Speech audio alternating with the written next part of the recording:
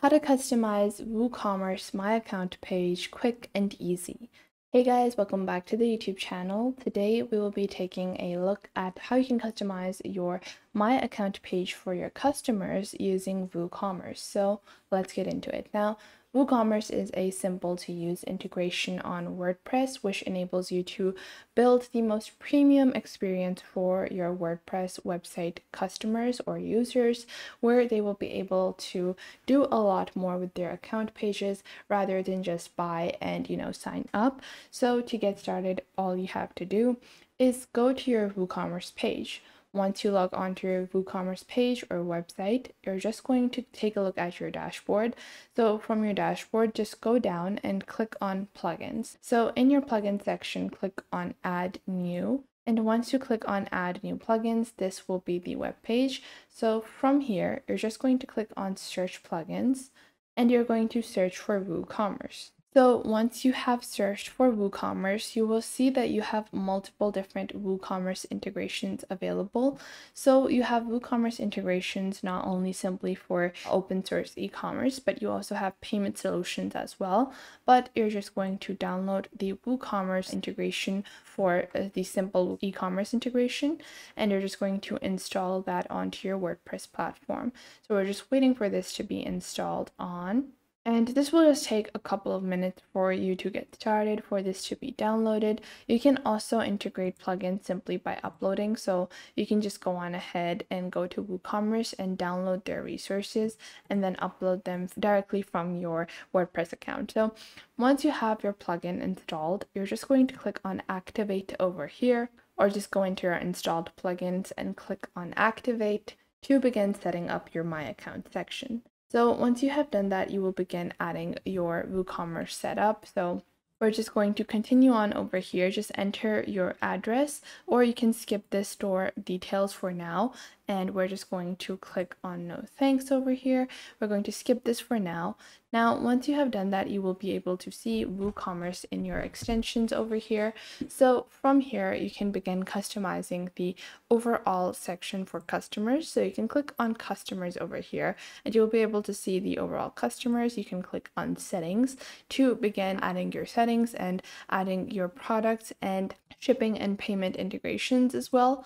So what we're going to do over here is that we're just going to go into accounts and privacy. And now you can use guest checkout. You can allow account creations. So we're going to allow account creations. We're going to scroll down and you can also choose personal data retention and all those other options. So we are going to allow customers to create an account on the My Account page.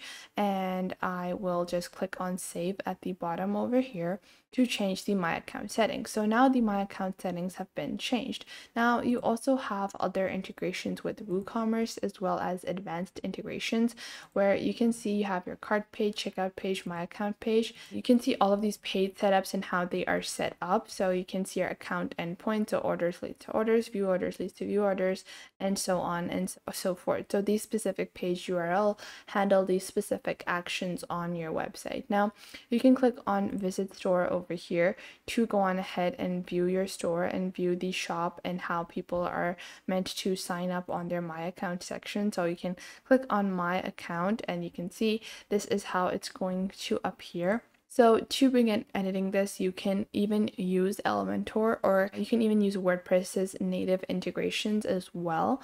And you can click on edit page over here or customize to further customize. So this is the My Account section over here. And now we can just click on page, or we can click on block and we can insert any code, or you can simply just click on the top left over here and you will see multiple different blocks and patterns that you can add. So let's say you want to add multiple headings to people that whenever they are browsing their My Account section. So you want a My Order section, and then below that maybe you want to add some media, or you want to add some groupings or buttons. However you want to add your custom text, you can do that, and then just click on update on the top right over here, or you can even click on edit with Elementor if you are using the Elementor web page integration, and you can use Elementor to further add more customization to your WordPress My Account section. So You can go on ahead and add, canceled orders and suggested items for our customers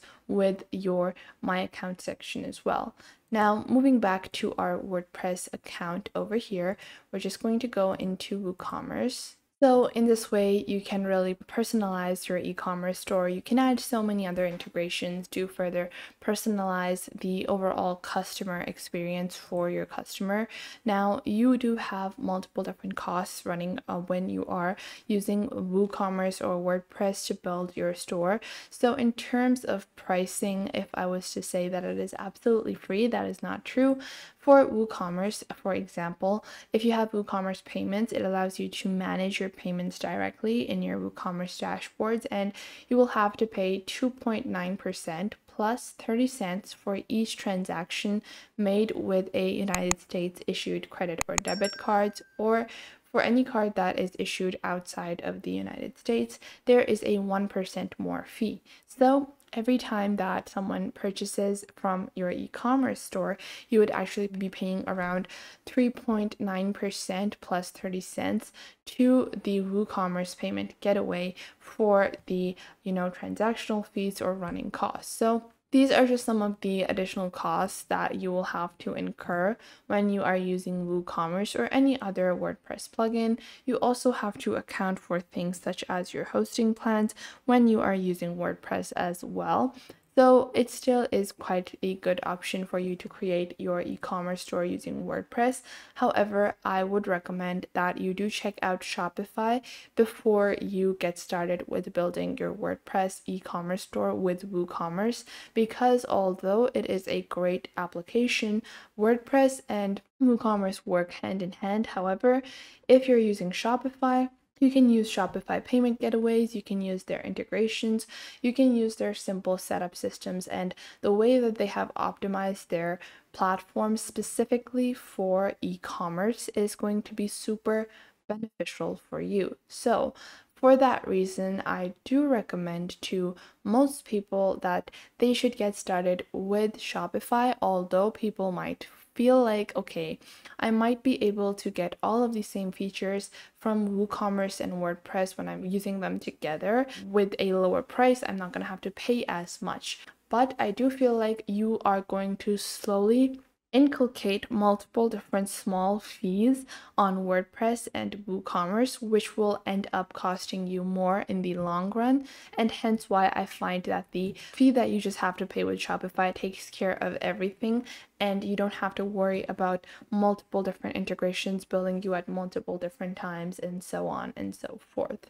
So that was it for today. I hope you guys found this video helpful and you are now able to get started with WooCommerce and set up your My Account pages as well as WordPress.